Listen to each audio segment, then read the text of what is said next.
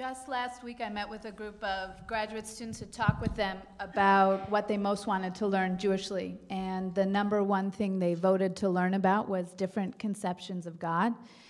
And the second thing that they voted to learn about was why be Jewish and why be religious in the first place.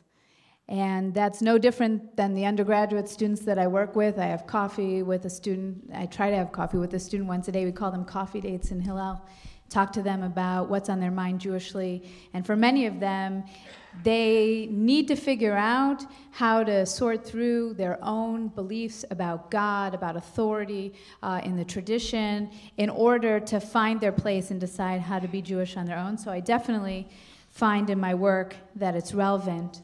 I just want to take one step back and say to my teacher, Neil Gillman, that what I admire most about you as a teacher and as a theologian, and what I think your greatest contribution has been to the field of Jewish theology, is that you model and teach personal theology. And during my time at the seminary, we sat together for a semester and did an independent study on a theology of healing. It was during a time when I was recovering from a very difficult hand injury. It had been so bad I couldn't take notes in class. I couldn't even carry the food in the cafeteria on my own cafeteria tray. And I was struck going into the year that I studied with you about why it was that here I was, a rabbinical student, a religious person. I went to Minyan, I was on the Mishaberach prayer, and yet God was so distant from me during that period of healing. It was almost tangential, these two things. And so we sat, and together you helped me discover new metaphors for God, a new personal theology that could speak to me at that particular moment in my life. And what I took most from your book, Doing Theology, Jewish Theology, is that you model that in how you write also. You open with a chapter on what you believe, but then you don't gloss over the fact that you've changed what you think over the years. In fact, you say emphatically that teachers need to model that vulnerability of thinking one thing and then reconsidering, of putting themselves, their vulnerabilities, their achievements, their failures into the arena. And I think that's what gave me permission to define my personal theology at that particular moment in an ongoing way. And I think that's what gives students and young people and people of all generations the courage to do that today. So in terms of college students and young people, I'm going to put myself in the young people category. We've got a range on campus. I've got the full range, from unaffiliated, secular, Orthodox, conservative, Reform, just Jewish, popular way of talking about it. And the vast majority of them cannot accept a literal understanding of God. And for me in my own life, I appreciate that I feel like I was born believing in God. I came to believe in God maybe primarily because of my father's belief in God, but my father is also a Holocaust survivor, and I grew up with the story of his working on Shabbat for the first time by Nazi gunpoint, and realizing during that day that he wasn't struck down as he thought he would be, as he was taught in Cheder, for breaking Shabbat, and how that changed his literal understanding of what God is, but still believed that God exists, right? So I grew up with that, but it wasn't until I became more familiar with your work and with the way you talk about myth as a way of acknowledging that as liberals, we don't believe that God literally wrote the Torah, that it's a literal world of God, but yet it's not simply untrue, it's actually compelling and sacred and powerful because it is the organizing story of meaning by which we organize our lives. And that's what I wanted to convey to my students on Yom Kippur when I talked to them.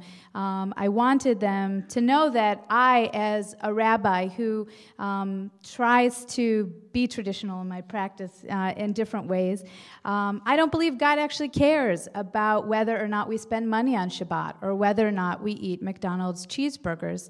Rather, I think God cares about whether we live our lives with a sense of purpose and whether or not we have gratitude and seek forgiveness, whether we have a balance in our lives between work and rest, whether or not we are ethical and compassionate and concerned about justice.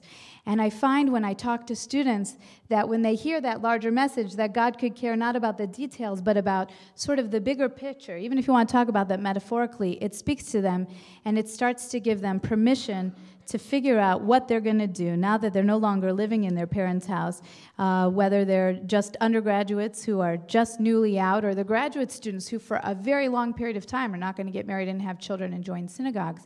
What choices are they going to make? And I find that this concept of myth allows them to sometimes choose on a case-by-case basis or on a spectrum what of the meaning speaks to them, and to take it one step at a time, much as I did when I was taking on the observance of Shabbat when I was deciding if I was going to come to JTS, and I found out that was a bit of a prerequisite for coming here. I think that